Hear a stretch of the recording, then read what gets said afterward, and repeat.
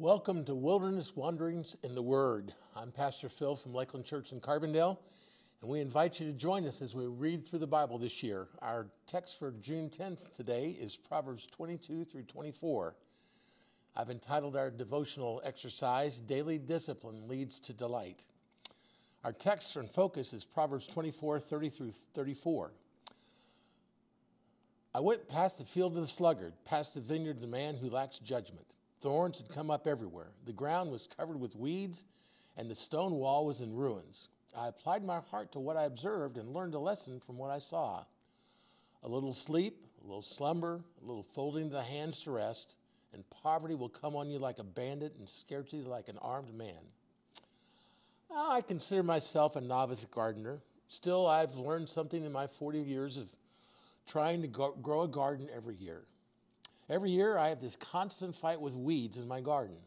I really want to have a great-looking garden, but the weeds usually went out by mid-July, and I give up. Well, a man in my church is well known for his perfect gardens. If you go to his house, you'll find every row in his garden weed-free. The produce that comes from his garden is award-winning. I'm jealous of his gardening skills, and I'm jealous of how great his garden looks. Weeds have lost the battle in his garden. One day I finally asked him, "How is it your garden looks so perfect?" I thought there'd be some chemical he used for some easy ritual.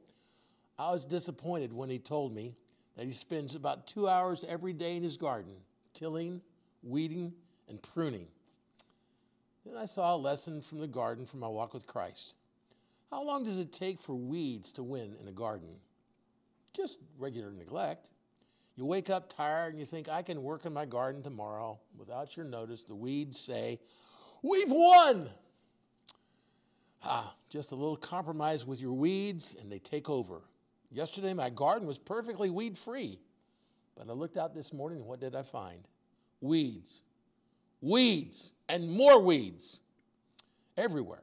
Now, mind you, they had not taken over yet, but they knew they would because I had the habit of letting my garden go for several days.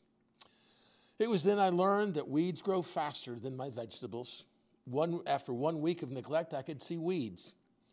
I've decided to pay more attention to my garden this year. If I spend just 1 hour a day weeding, pruning, and cultivating, I found that weeds are kept at bay. So it is with our walk with Christ. The weeds of sin grow over time, all the time. If I do not tend to my personal walk with Christ daily, by regularly feeding on his word and confessing my sins, the weeds of sin will take over and ruin my walk with God.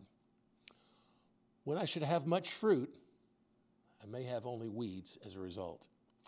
Why not take the time to open God's word daily and spend an hour with him, meditating and cultivating your relationship with God? God, I confess I've been amiss in my relationship with you. I've allowed my slothfulness to win. No more, God. I see now that I need thee every hour of every day. Strengthen my resolve to work in my spiritual garden so I can bear fruit for your glory. Amen.